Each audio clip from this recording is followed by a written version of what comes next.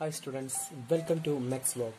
ഇന്ന് നമ്മൾ ഡിസ്കസ് ചെയ്യാൻ പോകുന്നത് ഓട്ടോമാറ്റിക് എക്സ്പാൻഷൻ വാൽവ് അല്ലെങ്കിൽ കോൺസ്റ്റന്റ് പ്രഷർ എക്സ്പാൻഷൻ വാൽവിനെ കുറിച്ചാണ്.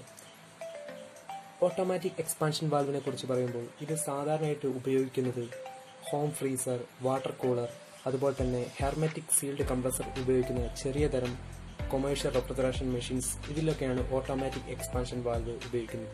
എക്സ്പാൻഷൻ വാൽവിനെ കുറിച്ച് നമ്മൾ കഴിഞ്ഞ ക്ലാസ്സിൽ പറഞ്ഞിരുന്നു. അതായത് കണ്ടൻസറിൽ നിന്നും വരുന്ന high pressure liquid റെഫ്രിജറന്റിനെ low pressure liquid refrigerant ആക്കി ഇവാപറേറ്ററിലേക്ക് കടത്തിവിടുക എന്നതാണ് നമ്മുടെ എക്സ്പാൻഷൻ വാൽവിന്റെ ധർമ്മം.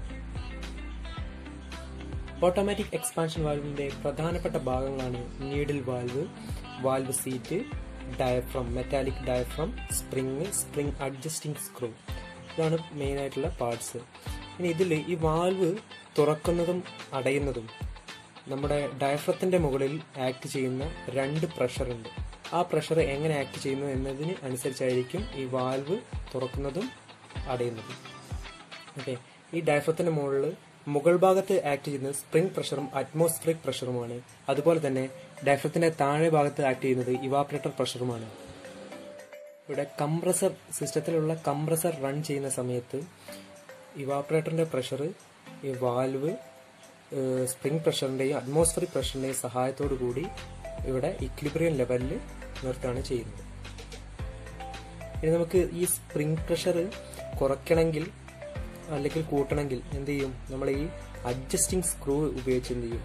അത് തിരിക്കുന്ന സമയത്ത് നമ്മുടെ സ്പ്രിങ്ങിന്റെ പ്രഷർ കൂടുകയും കുറയുകയും ചെയ്യും. അതിനനുസരിച്ചിട്ട് വാൽവ് നമുക്ക് സെറ്റ് ചെയ്യാം.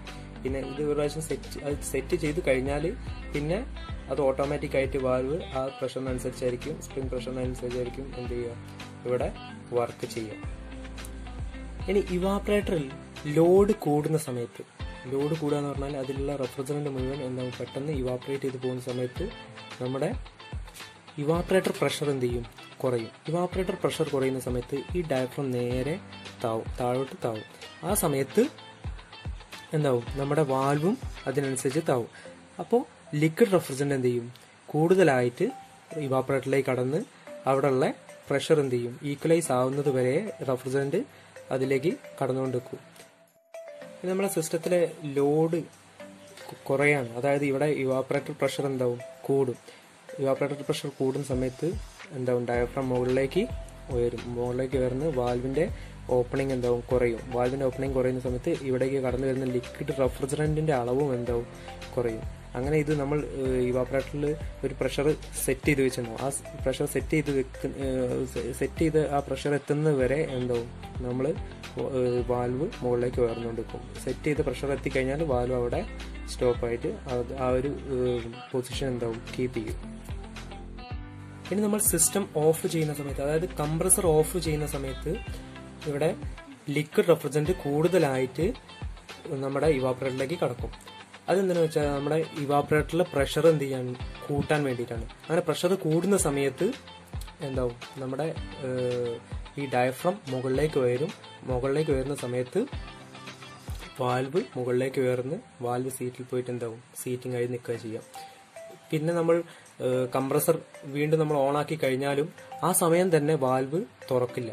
വാൽവ് തുറക്കാതെ എന്ത് ചെയ്യും? നമ്മുടെ ഇവാപറേറ്ററിലെ പ്രഷർ കുറയുന്നത് വരെ, അതായത് നമ്മൾ ലോഡ് എന്താവും? ഇവിടെ ഇവാപറേഷൻ നടന്നു കഴിഞ്ഞാൽ എന്താവും? നമ്മുടെ ഇവാപറേറ്ററിലെ പ്രഷർ കുറയും. ആ പ്രഷർ കുറയുന്ന സമയത്ത് ഡയഫ്രം എന്താവും? താവും. ഡയഫ്രം താവുന്ന സമയത്ത് വീണ്ടും വാൽവ് താഴോട്ട് വന്ന് ലിക്വിഡ് റെഫ്രിജറന്റ് പിന്നീടാണ് എന്ത് ചെയ്യുന്നത്? ഇതിലേക്ക് കടക്കുന്നത്. അപ്പോൾ എല്ലാവരും കാണുക, ലൈക്ക് ചെയ്യുക, കമന്റ് ചെയ്യുക.